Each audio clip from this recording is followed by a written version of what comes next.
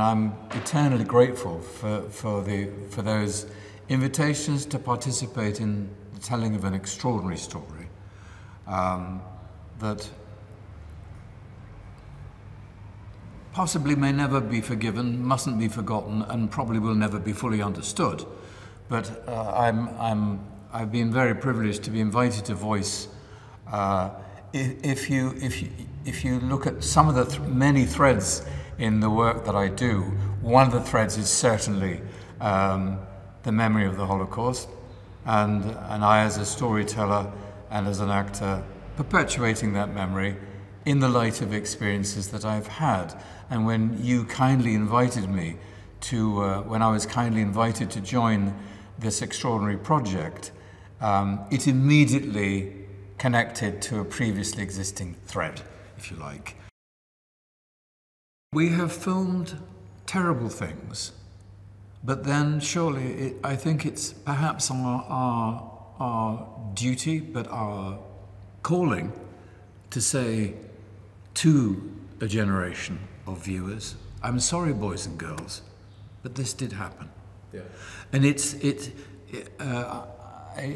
I think capturing that and handing it to the audience in some ways has its triumphs as well. And in order to show the boys and girls of today what we are capable of, will have its terrible, tragic, dark days. And we film them as storytellers. The Mossad thread of the story is thrilling in that the hidden monster, complacent hidden monster, reflecting over the murders, is found, is captured, and is made to stand up and say, yes, I did it. That's the important thing. This is going to be a thrilling picture because it is redemptive and it's triumphant. It is the story of the capturing and bringing to justice of a monster and honouring the hallowed memory of all that monster's victims. That in itself is a triumph. Also, the search for him, the hunt for him, the preparation, the disguises, the subterfuge involved, the risks, the terrible risks involved in Buenos Aires at that time, the involvement of Ben Gurion, of Israel. All of this is absolutely thrilling. My corner of it comes from my own experience, but I am a colour on a canvas that is ultimately redemptive and thrilling and very exciting and beautiful as a film. Every one of us has a dramatic function in this film, and I think every one of us, thanks to the casting of the film, the casting process, is very secure in that dramatic function. What do I need to do in this film to help the bigger picture? Working with my director has been an absolute joy because I think that, you know, occasionally one has a sympathetic ear and voice, and there's a confluence of ideas and motives, and it's very, very rare and wonderful. Wonderful. Hey, Vale here. Now, hundreds of movies come out every year, but very few are hits. Here are America's top 5 highest grossing movies, adjusted for inflation, according to Box Office Mojo.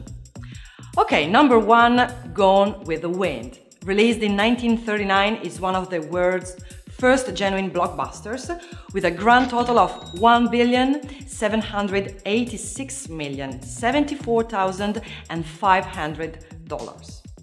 Number 2, Star Wars from 1977, the George Lucas space opera that launched 1,000 action figures and almost as many sequels and prequels, still reigns supreme in the Star Wars universe, with a total take of $1,574,577,200.